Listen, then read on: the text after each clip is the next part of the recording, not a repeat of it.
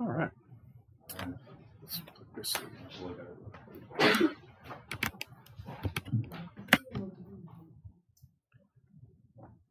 Okay, so today we're going to talk about chemical fundamentals. So we're going to do a little bit of review of Chem 2 and the equilibrium, ice tables.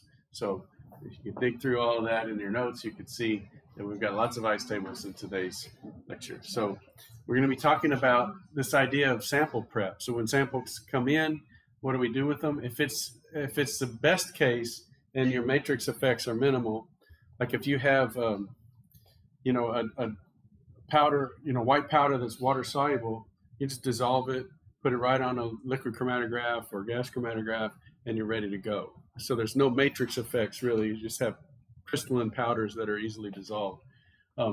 If you have a surface that is, needs to be wiped, like you're going to gather evidence on this tabletop. Well, you wipe the tabletop down, and now you have a heterogeneous surface. So your sample is on the filter. You've got to dissolve it off the filter or the wipe. You may have homogenization that needs to happen. So you've got maybe a tissue sample, and you want to test for an analyte in that tissue. You've got to grind it up to break up all the cellular material. So that's called homogenization. They have little mini blenders that go in and just blend it all up and make it break up all the cellular material, or they even have ultrasonic homogenizers. So you can destroy the cellular matrix and release everything into solution, centrifuge it down, and then you can sample the supernatant. And then you have lab sampling. If you've got lots of, like a large seizure of something, you're not going to analyze all of it, and so you break it down into smaller lab samples. And then once we have the analytes in solution, how do we separate them further? So that's what we're going to be talking about today. It's called partitioning, really today and Thursday. So I talk about letting Le Chatelier's taxi drive. It's going to drive our analyte to one side or the other. And in the next lecture, we're going to start talking about aqueous and solvent separations. So y'all did that in organic, I think. Did you do like ether extractables? Yeah, so you had water and ether layers. You had organic layer, aqueous layer. And we control what goes into the organic or aqueous layer using pH. So that's the equilibrium piece. So we're letting Le Chatelier's principle drive things in the aqueous layer or into the organic layer. And so that's what today we're going to talk about some of the pH and equilibrium chemistry. And the next time we'll talk about the aqueous and solvent solubility. So we want to maybe get the analyte from a matrix, or get an analyte from some interfering effect, or maybe one analyte from a bunch of other analytes. And so we're trying to sort of separate them before we analyze them. And so that's what we're doing with partitioning. So we have this general equilibrium constant that you're all familiar with. We've had this in almost every chemistry course, this equilibrium constant where you have products over reactants raised to the power of their coefficients.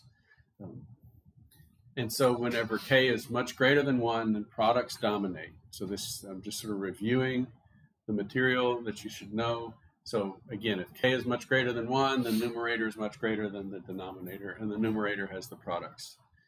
And vice versa, if K is much less than 1, like 10 to the minus 15, 10 to the minus 5, that means the denominator is 10,000 times greater than the numerator. It's 10 to the minus 5, okay, or 100,000. So what? Well, acid-base, solubility, redox equilibria, these are all useful for partitioning the analytes. We'll talk mostly about acid-base partitioning in this course. So let's talk a little bit about acid-base and the pH scale. Here's the several common materials that you have around the house. Things like household ammonia, which is very basic, household bleach, sodium hydroxide, even like oven cleaner, very, very basic, lime water, milk of magnesia, which is like an antacid, again, pretty basic. Baking soda is up closer, is almost neutral. Neutral is right here in the middle range of pH, or the concentration of hydronium ion is 10 to the minus 7. So the minus log of that is 7. So that pH scale, pH 7 is neutral water. Saliva, blood, sweat, tears, all of those things are near neutral pH. Rain is slightly acidic, more acidic in some areas, obviously, because of environmental emissions, nitric oxides and sulfur oxides. Then you get into some of the black coffees, or like a Costa Rican coffee, which might even be a little higher in acid. And then you get up here to Coca-Cola. Oh my gosh, you know, look at that. It's so acidic, pH of 3 or maybe 2.8. And so that's why I have the little Coke label here that you've, you know, if you zoom in, you see that phosphoric acid. Now somebody's played a joke here. They put poison on there, like they're trying to like make you not drink Coke.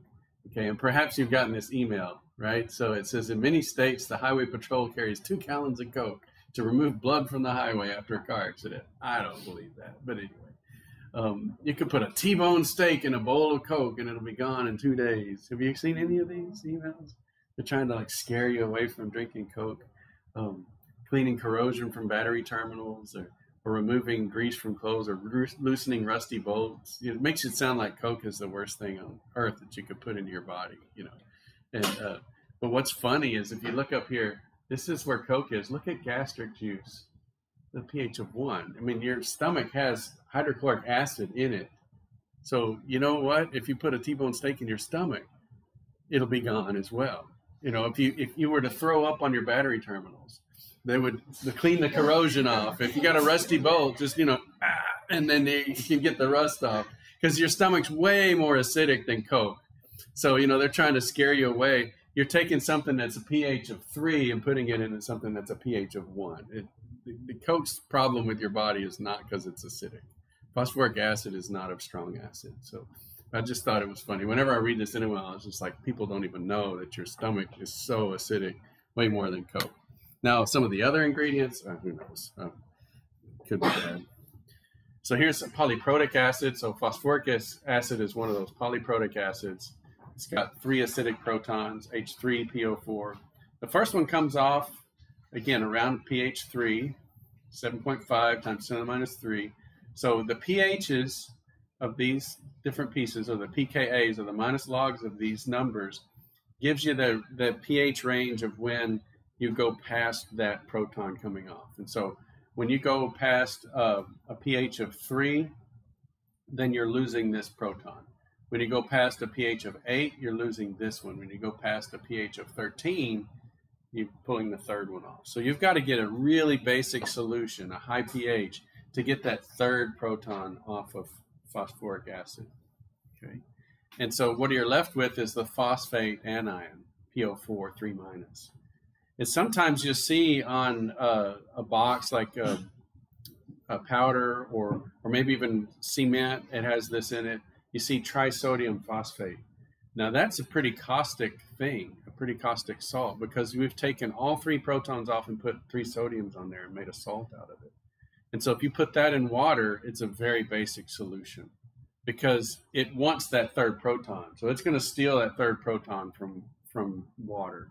And so it's going to make the solution very, very basic. So you put trisodium phosphate in water, it's going to make a very basic solution. If you mess with concrete, which has trisodium phosphate in it, to help with the concreting process, definitely wear gloves. I didn't do that one time. I thought that's just a small exposure, putting in a basketball goal, and I just didn't have gloves around the house. So I used my hands. Well, that basic solution saponified or turned the fat in my skin to soap, and then when I washed my hands off, it washed all that fatty acid out of my skin and dried it out like crazy.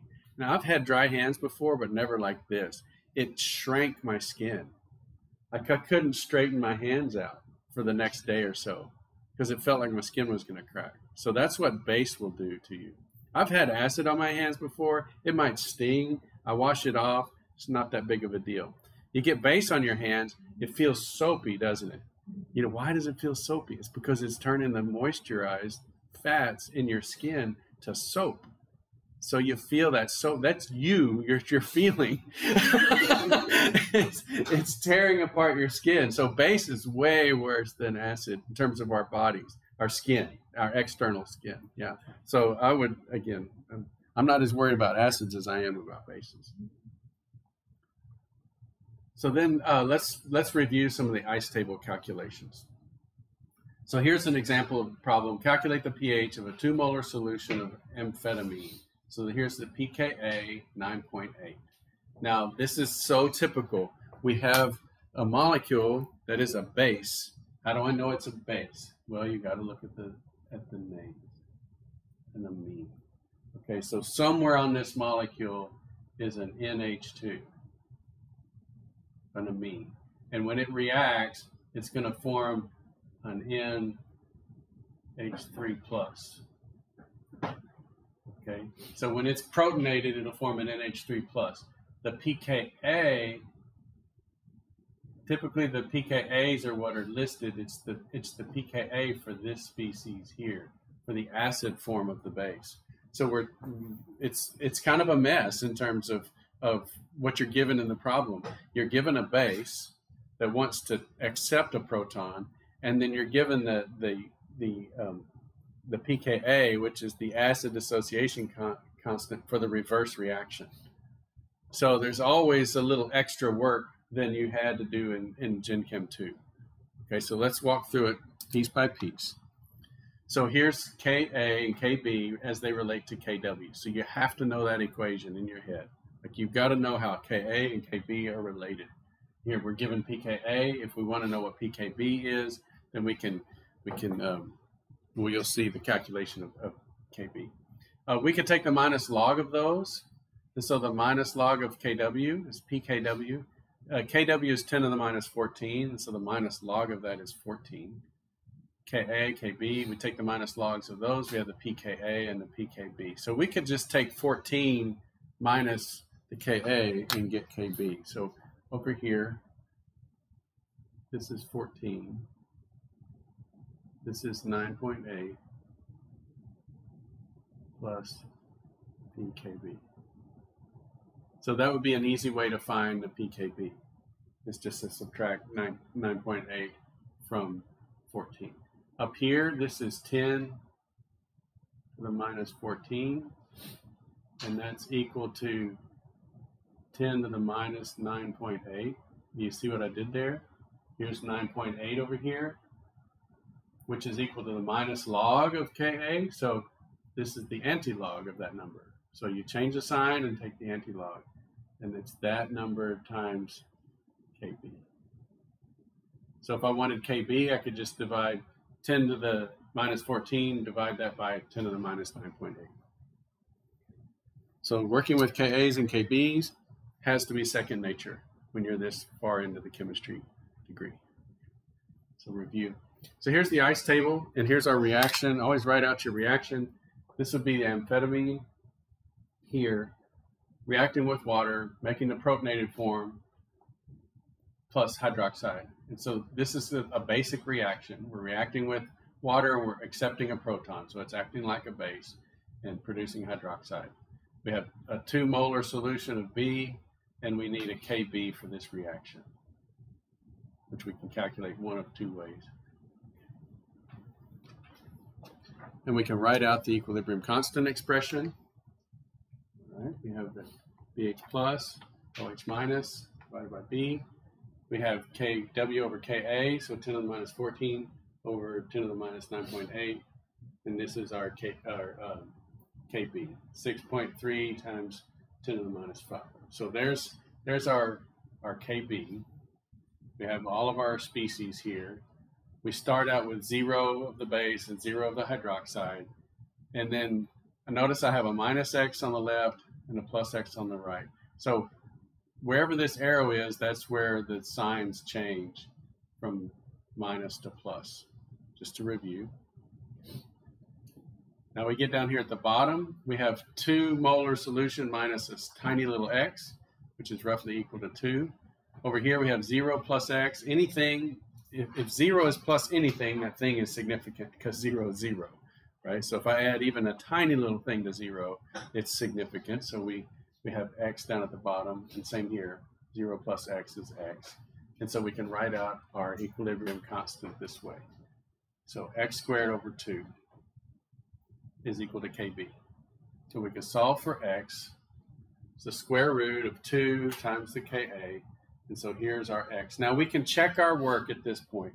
We assumed that this x was small, and we just solved for x.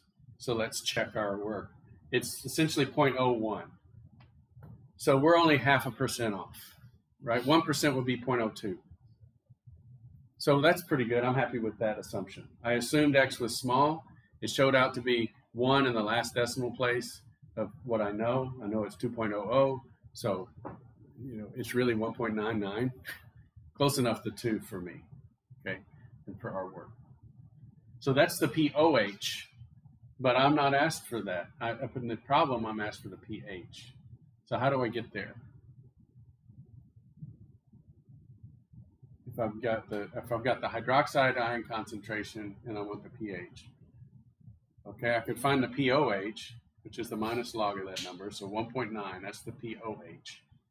Well, remember that everything that's done in aqueous solution is governed by the auto-ionization process of water.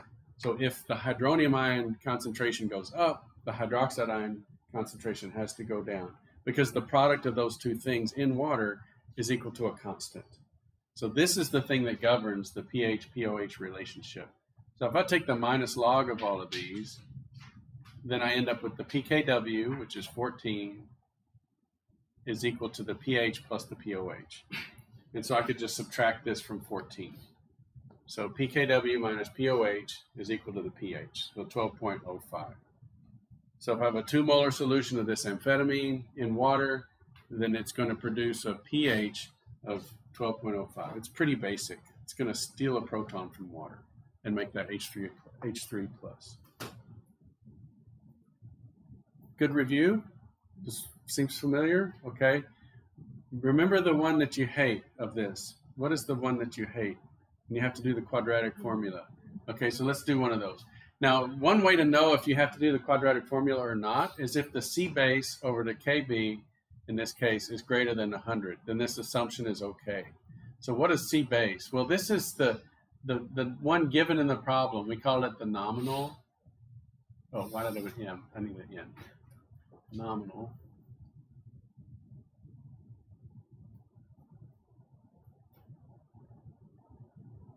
The nominal concentration. What does nominal mean? It's another word for name. So it's the name we give that concentration. Is it accurate? No, it's really 1.99. But we said it was 2. So if we made up a solution, we got onto the balance, we weighed out a certain amount, and we made a 2 molar solution, and that's what we wrote on the bottle. But that's before it comes to equilibrium. So that's what's on the label. So we would call that C base. So we'll just call, for concentration, we'll just call that C base. So that's this initial one, or the nominal concentration right here. So C base. And so I can take that C base number and compare it to KB. And if that ratio is greater than 100, then this assumption works. It gives you less than 5% error if it's right at 100. Okay. So that's a nice thing. I don't know if they were ever that explicit in your Chem 2. When I teach Chem 2, I say this is the criteria. When you go past that, when C base is greater than your KB, or when C acid is greater than your Ka by more than 100 times, then you're okay with that assumption. It's when you have really small concentrations of C base or C acid that you have to take into account the quadratic formula. Okay, so this, and then percent ionization, we calculate that a lot. So what is a percent? A percent is always a part over a whole. A part over a whole. So we want the ionized piece over all of it. So the ionized piece is the BH plus, and all of it is the B plus BH plus. So this is all of the base pieces on the denominator. That's the whole. It's everywhere there's a B. And then on the top is the ion. So if we were doing an acid, it would be the anion on top, and then the parent acid and the anion on bottom. So bottom contains the whole, the top contains the part. We can put our concentrations in here, 0.01 over 2 times 100%. So we're 0.56%, not 56%, but 0.5% ionized. So not very much base is ionized. So that's sort of the basic level of ice table. Any questions before we go up a notch in difficulty?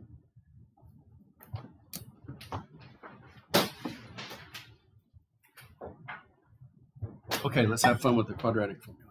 Okay, so what if that solution was 0.0025 molar, so a tiny amount of amphetamine? What's the pH? Well, in this case, we've got a really small amount, and so we're going to have to do the quadratic formula. We have 0.0025 here, 0 and 0, so we set up the same ice table, change rows are the same, but down here now, we have that minus x that we can't get rid of. We can't assume that that x is small relative to the C base, or 0.0025. So we have this situation. So we've got to get this in the standard form. So let's put all our species into our equilibrium constant expression.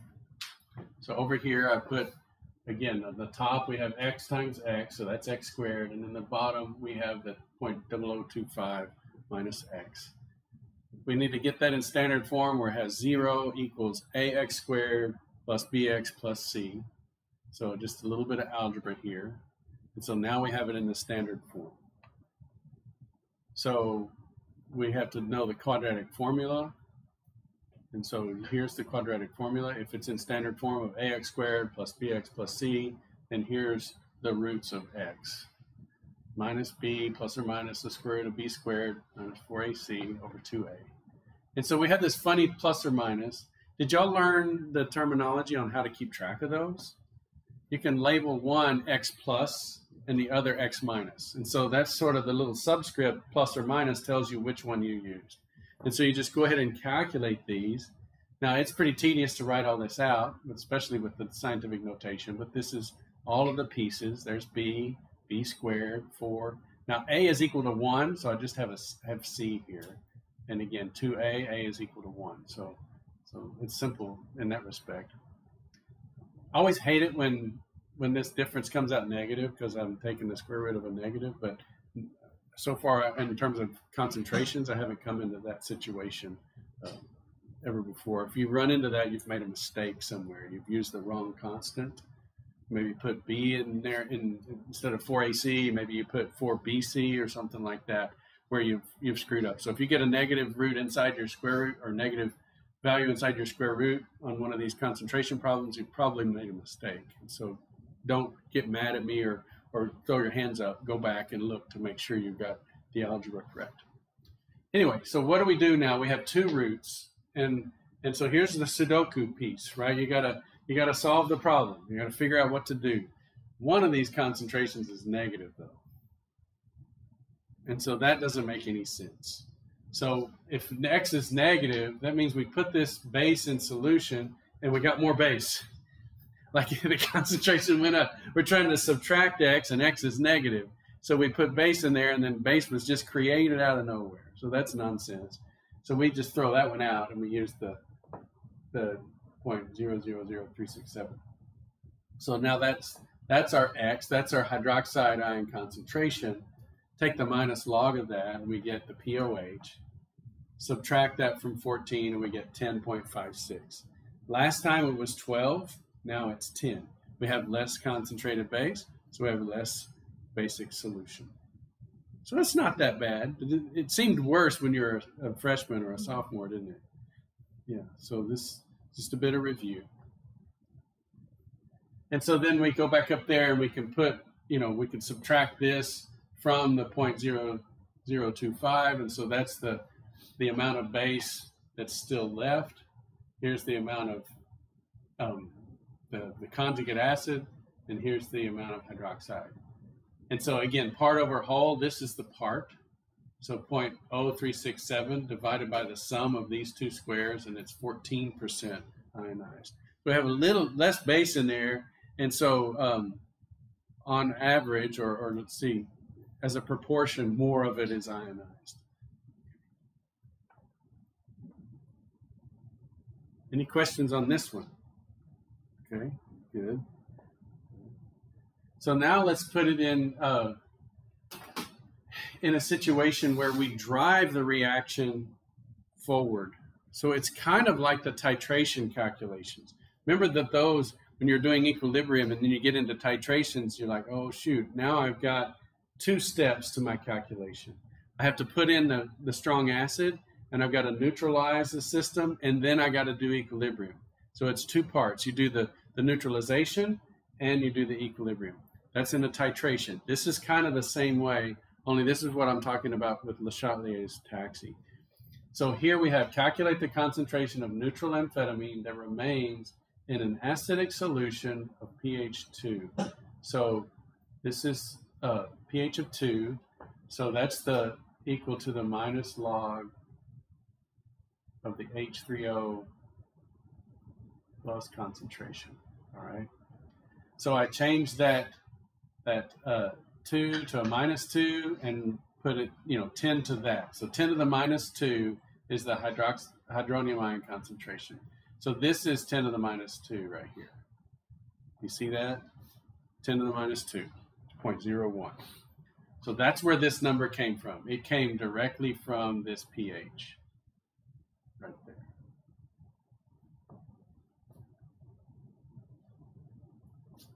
And I want to put that on the reactant side. So notice how I've rewritten my equation. I've got B plus H3O plus gives BH plus and H2O. So since I've got acid that I'm putting in the solution, I need to write the reaction where I can incorporate that acid. So I have my neutral amphetamine, 0.0025 molar, plus this amount of acid. And then I start the reaction initially with 0 BH plus. So, what if BH plus is what we want to detect? We could push this all the way over to the right by putting it in acid. So when adding acid, I'm driving this reaction all the way to the right. And so let's do this. Let's say from this initial, let's push it 100%. So I have these 2 reacting, so that means a minus X. Here's my arrow. That's where the signs change. So this is a plus X. And how do I get them to go 100%? I take this one down to 0. So that's the limiting reactant problem. See, I have more acid than base. And so I'm going to run out of the base first. So I take the base all the way to 0. And if the base goes all the way to 0, I solve for X. X is 0.0025. And once you find that X, it's X across that whole row. So X is equal to 0.0025. So here I have 0.01 minus that, so I end up with 0.0075. And here I have 0 plus that, so I have 0.0025. So does everybody understand that this pushed it all the way to products? Because the base went to 0, so I've pushed it as far as I can go. But nature hates those zeros. You've heard of people say nature hates a vacuum? This is kind of like a vacuum in the base. And it's going to suck that reaction backwards a little bit. Now we could rewrite this as a second problem with the base and everything, or we could just leave it like it is and run this equilibrium backwards. So this is our new initial. You see, I've labeled it over here. This is the new initial for a new ice table. I have I, C, and E here. So I'm going to run this reaction backwards by making this negative. This is going to decrease a little bit. This one's going to increase a tiny amount, and this is going to increase a tiny amount. Now, it's going to only move a little bit, so this X is pretty insignificant. We let that reaction run backwards, and I end up with 0.0075 plus a minuscule amount still gives me 0.0075. And 0.0025 plus a minuscule amount is only going to give me that. And then this one, 0 plus anything, is going to be significant. So I get equal to X. So do you see how we're letting this run backwards? Now, what is the equilibrium, constant expression for this guy? This is BH plus reacting with water, making H3O plus and the base. Well, that's the Ka reaction. Products over reactants, we have the base times the hydronium ion concentration divided by the parent conjugate acid. And that's that Ka, which is that pKa was 9.8.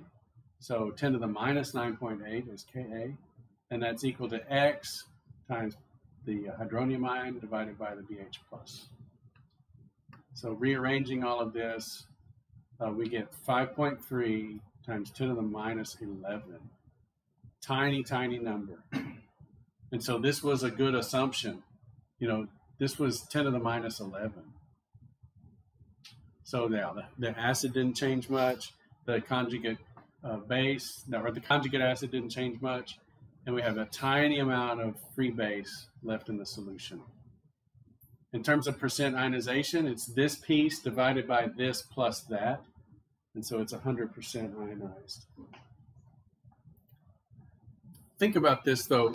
We could do this pH calculation, but just look at the problem. If I were to ask you how much is ionized, we're taking a base and we're putting it in acid. So all of those basic molecules are going to be protonated. And the protonated base is the plus. It's the BH plus. So that's the ionized piece. If you protonate a base, then that base is ionized. It's important for us to understand when something's ionized because that determines if it's water soluble or not. So the ions are what make something water soluble. This is an organic molecule. It does not want to go into water as the free base. If you're given an option, next time we'll talk about liquid-liquid extraction. If given an option, the free base will go into organic solution because it's an organic molecule. But if I protonate that base, it's going to go into aqueous solution. So this is a really important judgment, is whether it's ionized or not. Okay. So this also has a physiological effect too. The stomach has a really low pH, and so that's going to be where the bases are protonated. And so your basic drugs are going to be absorbed to the stomach, and they're going to go right into the bloodstream very quickly. So if you want something that's fast acting, you want it to be absorbed in the stomach.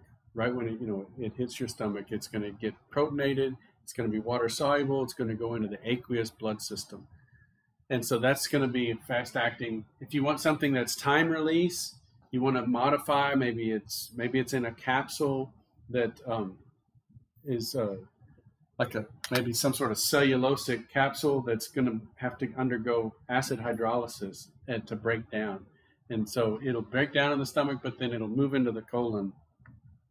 And acids are deprotonated in the colon because it's a little bit more basic, and so those form acid anions, and they'll go into the body through the colon. So let's look at drug absorption. And in this case, we have this drug up here, phendimetrazine tartrate. Okay, and again, it's an organic base. Whenever they give you the organic bases or whatever, they still give you the Kas, and so this is a Ka of 7.6 for that nitrogen. So when it's protonated, it's acting as an acid, and that proton comes off when the pH goes above 7.6. When the pH is below 7.6, then this is protonated. When it's above 7.6, it's deprotonated. And so in the stomach, we have a buffered system. So the pH of the stomach, let's say, is 1. Okay, you see that over here.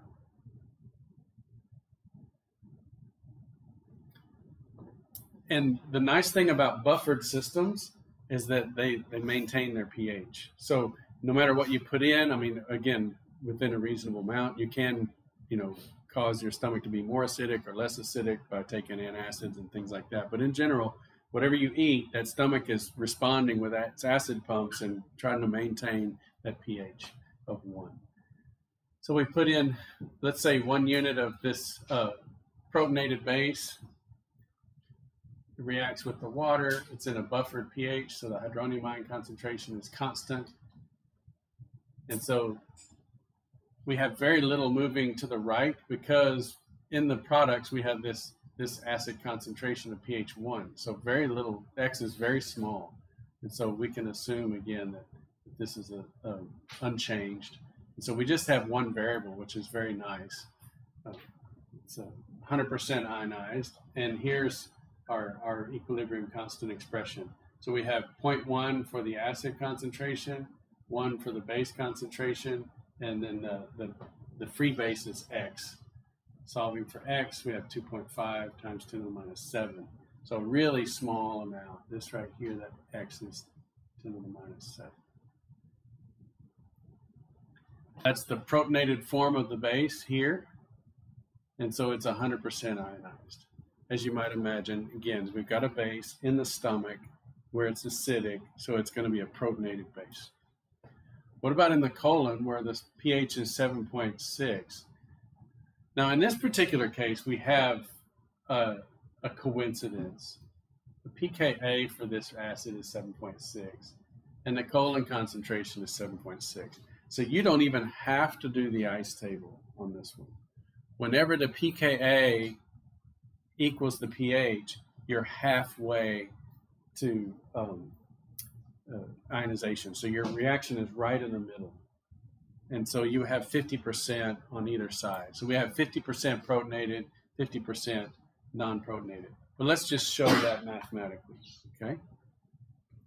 So once again, we have a buffered pH, but in this case, it's not 0.1, it's 10 to the minus 7.6. Okay, if we put that number in, we get the 2.5 times 10 to the minus 8. Okay, in the change row, this is buffered, so it's unchanged. So that's a big point there. Same thing up here. This was buffered and unchanged. And so then we do our x's. Again, it's a small change because it's a buffered system. And so then we do the math over here. So we have the 10 to the minus 7.6, which is also the 2.5 times 10 to the minus 8. And so essentially we could cancel those two numbers, and this is 1 on the left. So we can move this over to the left and then move the x back. And so it's 1 equals 2x, or x equals 0.5. And so x is 0.5, so we subtract that from 1, we get 0.5 of the BH plus, 0.5 of the B, and it's 50% ionized. So it's 100% ionized in the stomach and only half ionized in the colon. If it were to make it through the stomach and get to the colon, then it would only be half ionized. So it's going to be more soluble in the stomach than it is in the colon.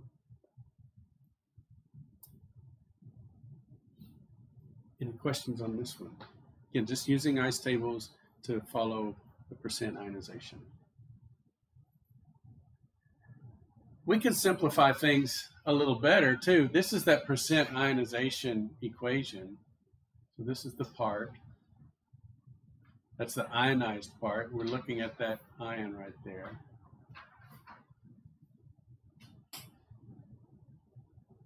And this is the whole.